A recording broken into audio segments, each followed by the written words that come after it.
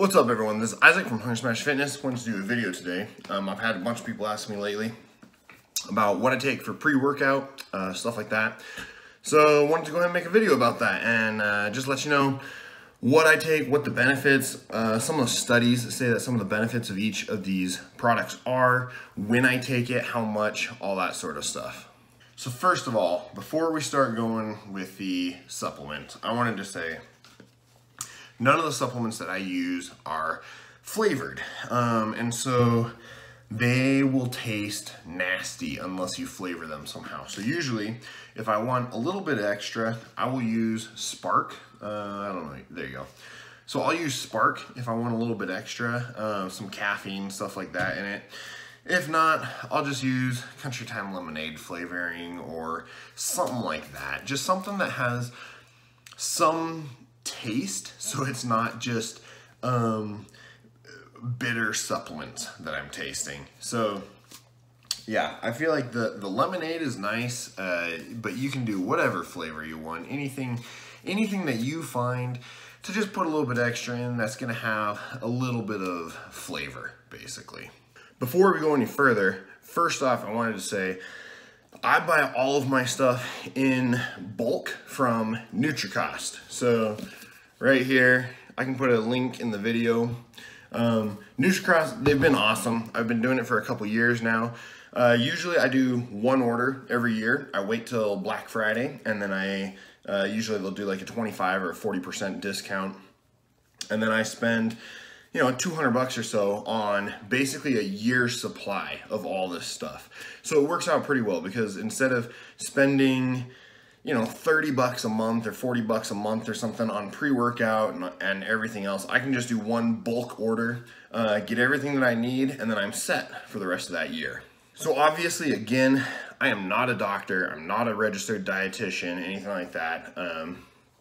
I have a little bit of training in nutrition. Most of the supplements that I use are through trial and error. Basically, I've tried them, heard ideas from other people, done some research on it, added it to my mix. Some supplements I found, didn't like them, didn't like what it did, how it made me feel or anything, so I dropped it. And then what I'm using currently seems to be what works best for me as far as energy boost, prolonged, you know, ability to work out, increased power output, all that sort of stuff is what I'm looking for.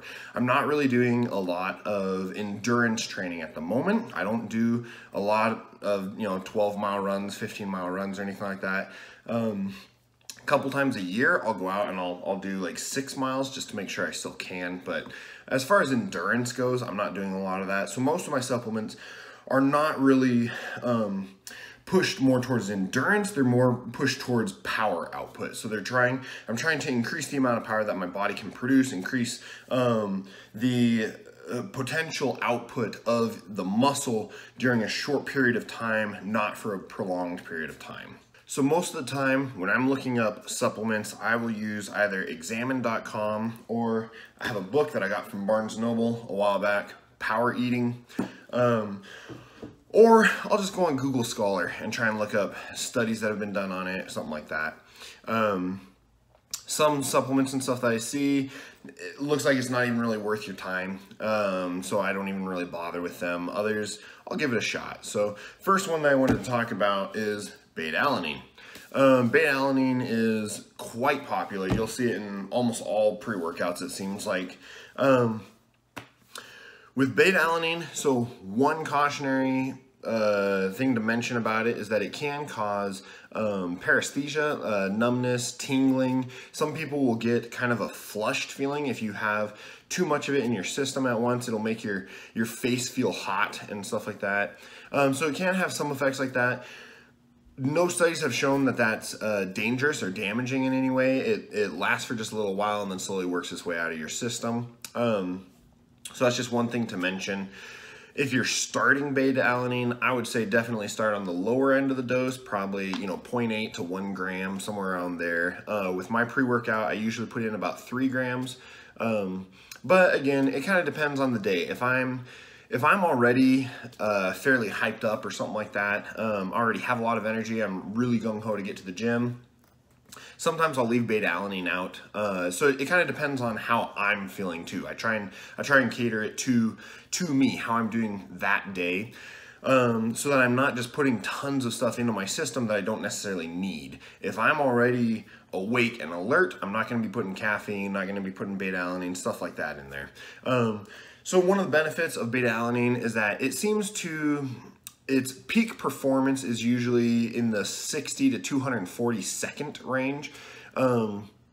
So if you're lifting heavy in the gym, it kind of helps you get those 1 or 2 extra reps at the end. So it's not necessarily going to be helping you if you're doing a 15-minute block or anything like that. It's more in that 1 to 4 minute block of power output. It won't necessarily increase overall power output, but a lot of studies have shown that it does help reduce fatigue. And I've definitely noticed when I include it in my pre-workout, I can usually have longer sets. I can have more reps in each of my sets. Not necessarily heavier weight in each of my sets, but I can definitely do more. And then, of course, you know, more volume, more weight, more whatever it's gonna be more muscle gain, more muscle mass, more strength, you know, increase overall. So it's gonna be beneficial in that sense. So next, I wanted to talk about taurine. This is kind of an interesting one. I did not use it for a long time. I've only just recently started including it. Taurine is found in meat. It's an amino acid that's found in meats. It's not found in vegetables at all. So if you're vegan or vegetarian or something like that, it's usually a good idea to be supplementing a lot of these amino acids, these essential amino acids that are used by the body. So some of the benefits of taurine, a lot of the studies that I've read, it was used more with epileptics and diabetics, stuff like that. Can increase blood flow, improve, you know, insulin resistance, stuff like that in the body. But it can also decrease. There's been some studies that have shown that it can decrease muscle damage during a workout. So it'll basically improve recovery between workouts, which can be really beneficial long term, because if you're working out 4, 5, 6 times a week, having something like this that can help you recover between each one basically improves your overall exercise, your overall fitness. Usually up to 3 grams a day has been studied with no negative side effects. On the bottle they recommend 2 grams a day. That's what I've been taking. And that seems to work just fine for me. I haven't noticed anything negative with it. But yeah, overall, it seems like it's a pretty good one. Like I said, I've only been using it for a little while, so I'm not as positive how well that affects me as some of the others. So the next ones that I want to talk about are L-Arginine and Citrulline Malate. Citrulline Malate, it's basically, it's turned into L-Arginine by the kidneys. So citrulline is just bonded with the malic acid, the salt basically, and then when it gets to the kidneys, it's transformed into arginine. So it's an amino acid. It's found in the body. Studies have shown that taking L-Arginine is not as effective as taking L-Citrulline. But it looks like it's good to have both. So for a dosage of L-Citrulline Malate, they recommend 6 to 8 grams before workout. And for L-Arginine, they recommend 5 grams before workout. So kind of what I've done after looking it up and reading about it a little bit is I'll usually do 3 grams of arginine and 3 grams of citrulline. And that way I have one that's instant access and one that takes a little while to be transformed. And it seems to work a little bit better for me because it prolongs the effect. So basically what this amino acid is going to be doing in the body, so it increases blood flow, increases insulin sensitivity, a lot of that sort of stuff, increases nitric oxide in the body. And with all of that, it you know, decreases blood pressure a little bit, helps increase power output, reduce fatigue, just kind of helps everything work better. It doesn't have any drastic effects on anything in the body, but it seems like it's a really good overall balancer for just keeping your energy level up for a prolonged period of time, which a lot of times when I'm working out, I'll be in the gym for 3 hours or something like that. And so having this, it helps helps me have that high energy level for the entirety of the workout. So yeah, helps get that pump a little bit better, helps just everything work better, as well as increasing power output and reducing fatigue. Next one I want to talk about is L-Glutamine. So L-Glutamine is a little bit different. It's a conditionally essential amino acid. So this one, especially if you're vegan or vegetarian, something like that, you'll want to be supplementing with it. Otherwise, it might have some increase in power output, increase in stuff like that, but it's not as vital. A lot of the times, if I'm taking a protein powder or something like that, that is more deficient in glutamine, then I'll add that to it. I don't necessarily take it pre-workout. Some of the benefits, it can increase muscular endurance, stuff like that. Some of the studies, they seem a little spotty. They're not positive on it. I have noticed, like when I take it, I do seem to feel a little bit better, but if I leave it out, I don't notice a ton of change. So it could be more of a placebo. It might not. Either way, it is an amino acid. It is important for the body. The body does need it. If you're getting it in a normal diet, you can include it. Otherwise, it seems like it's not as vital. If you want to save money, I'd say don't bother getting it, unless you're vegan or vegetarian, something like that, of course. But yeah, you can take it pre-workout. It'll help. I find that it does help kind of smooth out the flavor of some of the other ones. Some of the leucine and citrulline and stuff like that can have more of a bitter taste. Throwing in a little bit of glutamine actually kind of helps even that out slightly. So you can do it just to help with the flavor. And then also a lot of studies have shown that it helps with sugar cravings as well. So if you find that you are addicted to sugar and that you're craving candy and stuff all the time, supplementing a little bit of glutamine may actually help with that. Yeah, it's worth a shot. But anyways, generally I will take that with my protein after my workout, not necessarily pre-workout. So sometimes I will take that and sometimes the taurine, stuff like that, post-workout instead of pre-workout with my protein. Next one that I want to talk about is creatine monohydrate. So I feel like creatine, to a lot of people that haven't really done much research on it, has a very negative connotation. They associate it with a lot of the steroids and all that sort of garbage SARMs, all that sort of stuff. It's not. It's very well researched. Creatine, I think, is the most researched supplement on the market. All the negative side effects and stuff that you hear about, there's not really much research to back those up at all. So before we talk about it more, let's first look at some of the negative side effects. So creatine, if you take too much at once, it can give you diarrhea, and that is very miserable. It's the same thing with the arginine and the glutamine, I think, and leucine as well. They can be very unpleasant if you load too much at once. Now, a lot of people will talk about creatine loading. You want to do a loading protocol for 5 to 7 days and then stay on for 3 weeks and then get off and everything else. I've looked up a bunch of that, and there's not a lot of evidence to back that up. Creatine, you're going to be getting a lot of it with beef, pork, fish, stuff like that. So you're going to be taking in a lot of it anyways. I don't really see much backing to the loading protocol and everything because it's a slow release. There's your body, it stays in the body for a little while and your body uses it. So if you're taking some every day, it's going to build up to the appropriate level naturally, and I don't think you really have to load it, as they say. I feel like that's more of almost more of a marketing scheme for them to try and sell more creatine, because if they tell you to take a lot all at once for the first week, you're going to burn through a lot more.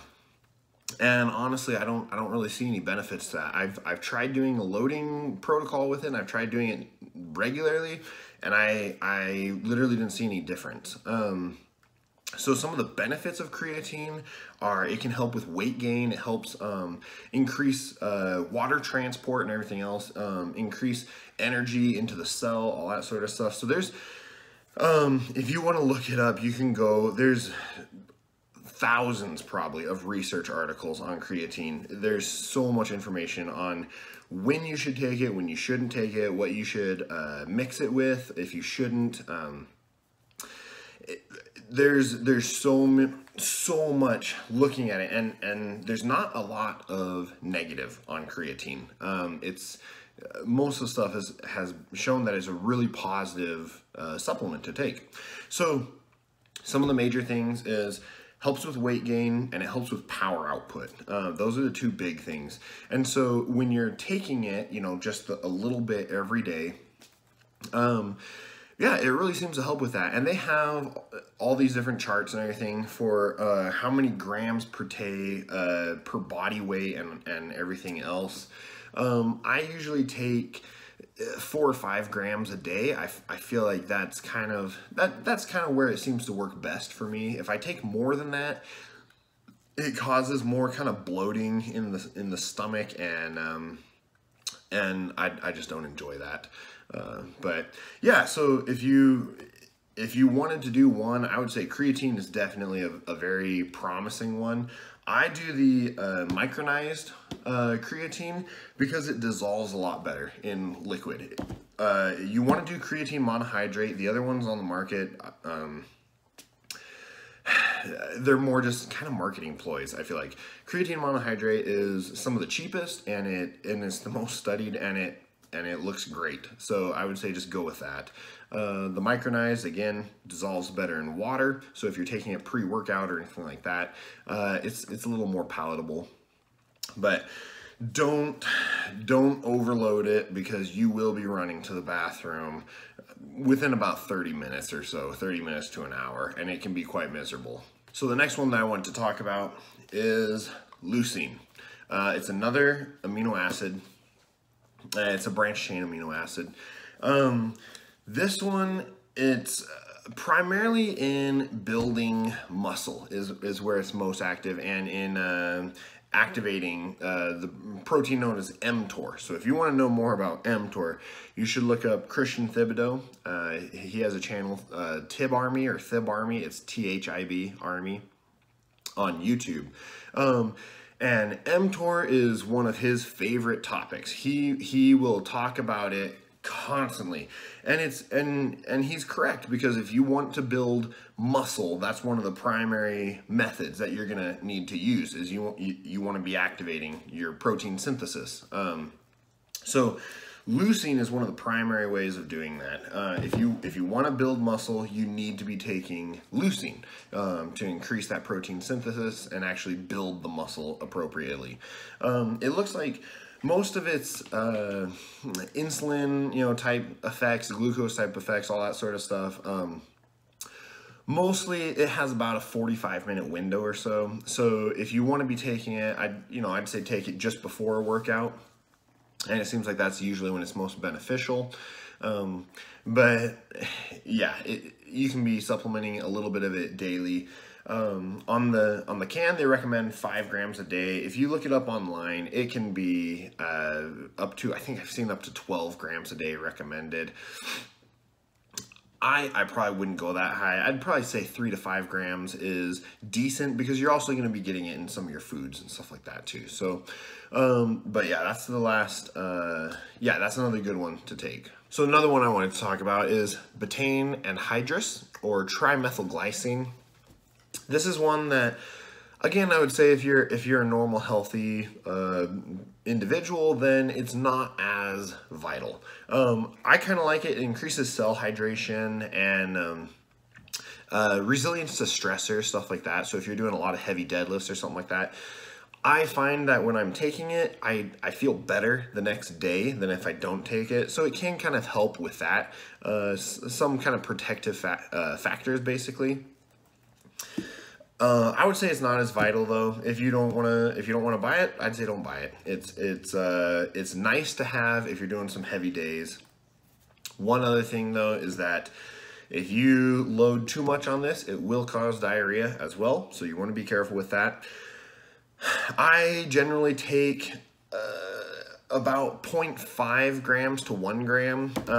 The recommended dose that it has on the can is 1.5. But again, I really only take it on more of my heavy days generally. So some of the studies show that, you know, taking it up to 6 grams a day can help with fatty liver issues, things like that. But again, you're probably going to be having some other negative side effects such as diarrhea. So just keep that in mind. It could be worthwhile if you have some of those issues. Otherwise, I'd say it's not necessary. So the last one that I wanted to talk about, other than protein, which I've made a video on protein before if you want to do an isolate or a concentrate. I use the concentrate because I'm not really worried about only having the protein in there. If there's some fat, some carbs, stuff like that, it's not a huge deal for me. I'm not trying to trim down to 5% body fat or anything like that. So yeah, but the last one I want to talk about is dextrose. Dextrose is simply glucose. It's a carb. Dextrose just means that it comes from corn. So dextrose is kind of nice if I'm having a day where I do not have the energy to get in the gym, work out, or if I know that I haven't really had the carbs that I need or anything for the day, I will take some dextrose. It's just straight carbs. Shoot straight into the system, go work out. You can also do it afterwards if you've had a really heavy day and you're completely drained at the end of it. Mix in some dextrose with your protein powder at the end of your workout or something like that, and it can really help your recovery, give you that energy back because it floods all the muscles back up, fills them back up with energy. So dextrose is kind of just, it's something where I'll take it every once in a while. I know some people prefer Skittles, some people prefer a Snickers bar. You can do whatever you want, honestly. It's just basically sugar. It's carbs. It's a simple carb, breaks down really quickly into the system. I'll notice it when I take it. Within a couple minutes, I've noticed that I kind of have more of that sugar rush a little bit. So it's a nice tool to have. It's a nice thing to have on the back burner, kind of just ready to go if you need it. It's not necessary. Like I said, I mean, if you have some apples or something available, you can also do that. So yeah, it's just another tool. It's something that if I get back from the gym and I'm completely beat, I completely exhausted myself, as I'm making my protein shake, I'll throw in a scoop of dextrose as well, and it just kind of helps fill everything back up, just kind of make me feel more energetic again, get me ready for the day again. So just another tool. With the protein, like I said, I do the concentrate. If you're into bodybuilding, if you're trying to cut weight, if you have your diet, you know, tracked down to every last carb and everything, isolate may be more beneficial for you because then it's simply the protein. But as far as that goes, yeah, that's up to you as well. So anyways, that's about it for today. I just wanted to let you know kind of my thoughts on what I'm using, how I use them, my dosage, stuff like that. If you have any comments or any questions about anything, feel free to comment down below. Feel free to ask questions. A lot of the stuff, like I said, I go to examine.com, or I have, you know, my book, Power Eating, that I'll look stuff up, or just go to Google Scholar and just look up research articles and just see what I can find. So anyways, that's about it for today. I hope everyone is doing well. Have a wonderful Christmas and a happy New Year. And yeah, feel free to comment, like this video. I will put a list down below with a link to all the different supplements. Yeah, just let me know what you think. Let me know what you like to use for pre-workout. So anyways, that's it for today. Once again, this is Isaac from Hunger Smash Fitness, and just remember to always improve that 1%.